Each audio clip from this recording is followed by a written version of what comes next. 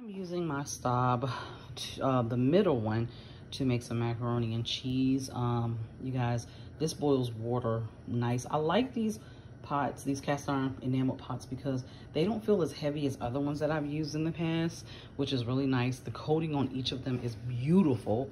And I will just come back to show you what my beautiful macaroni and cheese looks like. This is a jack of all trades because you do have 3 stacked pots, and you have your typical 5.25 Dutch oven, quart Dutch oven, and then you have this beautiful thing, which is great for casseroles or what have you.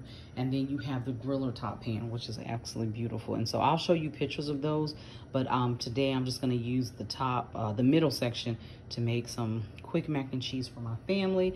I love these because you can put them in the oven as well, and so I will show you how that looks after it's done. Have a great day. Macaroni and cheese with some croutons on top is done, and they baked beautifully.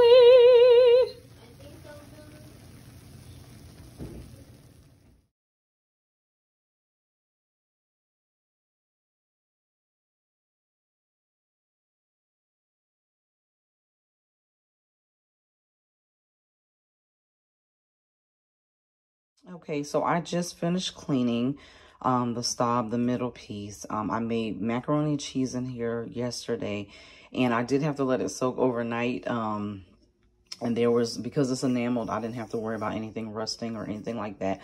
But this thing cooked beautifully. It cleaned up really well. I love the black enameled inside. And like I said, this doesn't feel super, super heavy. It's heavy, but it's not as heavy as some of my other pieces that I've had from other lines.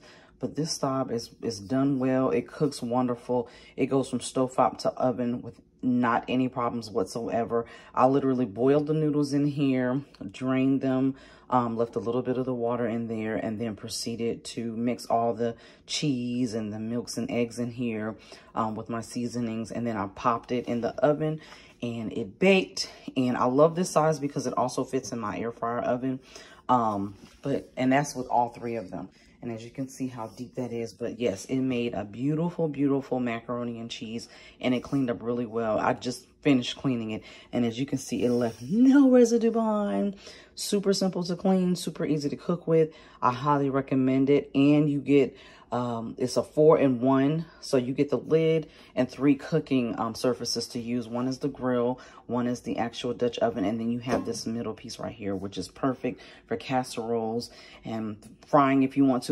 Almost anything. If you want to bake a cake in here, this baby will do beautifully. And so that is the STAUB. I just wanted to show you what it looked like after using one of the pieces.